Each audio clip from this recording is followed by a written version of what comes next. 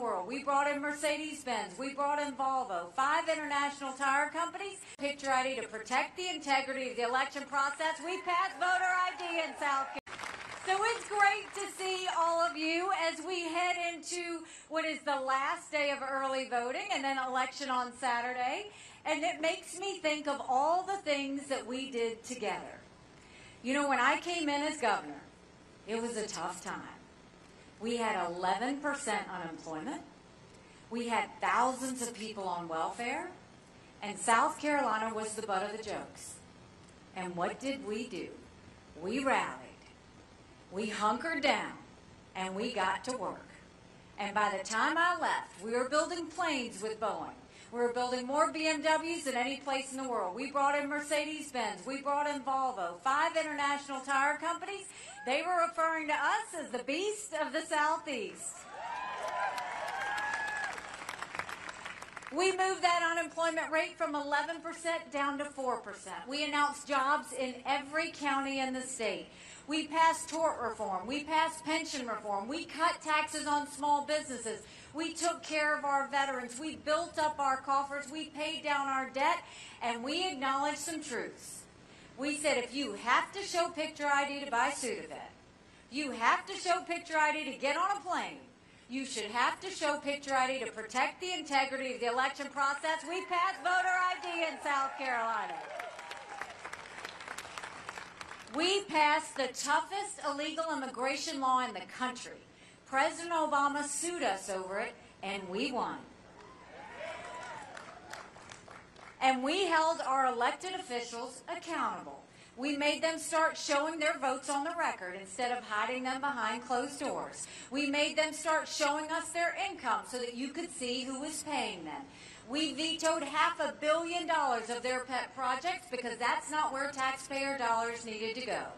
And by the time I left being governor, we were named the friendliest state in the country, the one I love, the most patriotic state in the country. And don't blame me for this one, the #2 state in the country people were moving to. And now I'm running for president, and you see how tough things are. Everything is chaos, everything is noise, everything is exhausting, right? We are $34 trillion in debt. We're having to borrow money just to make our interest payments. China owns some of that debt. And for the first time, we're paying more money in interest payments than we are on our defense budget. Guess who's paying attention to that? Russia, China, and Iran. And I would love to tell you that Joe Biden did that to us. But I've always spoken to you in hard truths, and I'm going to do that with you today. Our Republicans did that to us too. Donald Trump put us $8 trillion in debt in just 4 years. They passed that $2.2 trillion COVID stimulus bill with no accountability that expanded welfare, that has now left us with 80 million Americans on Medicaid, 42 million Americans on food stamps. And did Republicans try and make it right? Nope. They doubled down and opened up pet projects and earmarks for the first time in 10 years, passing through 7,000 of them last year. We've got to get our economy back on track. So the way we're going to do it is we're going to cut the spending. We're going to cut the borrowing. We're going to eliminate their pet projects, and I will veto any spending bill that doesn't take us back to pre-COVID levels. That will save us trillions. We're going to claw back the $100 billion of unspent COVID dollars that are still sitting out there. Instead of 87,000 IRS agents going after middle America, we're going to go after the hundreds of billions of dollars of COVID fraud. 1 out of every $7 was spent fraudulently. If 8% of our budget is interest, quit borrowing. Cut up the credit cards. You have to balance a budget every day. I had to balance a budget as governor. Why is Congress the only group that refuses to balance a budget?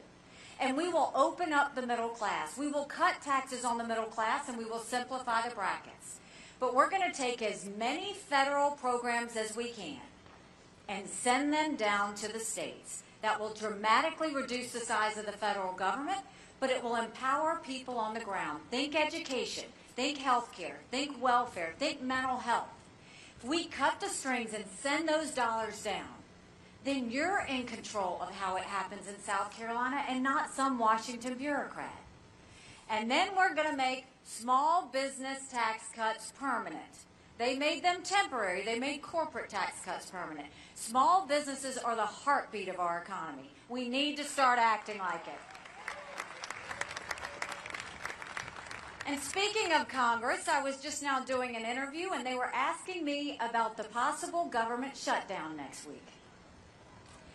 And I told them, I said, you know what? Congress has one job, and that's to give us a budget on time. Do you know Congress has only given us a budget on time 4 times in 40 years? 4 times in 40 years. So I told that reporter, I said, you know what will happen when I'm president? You don't give us a budget on time, you don't get paid, period. We took care of our veterans. We built up our coffers. We paid down our debt. And you have to show picture ID to get on a plane. You should have to show. They were referring to us as the beast of the Southeast. Pet projects, because that's not where taxpayer dollars needed to go. And by the time Carolina,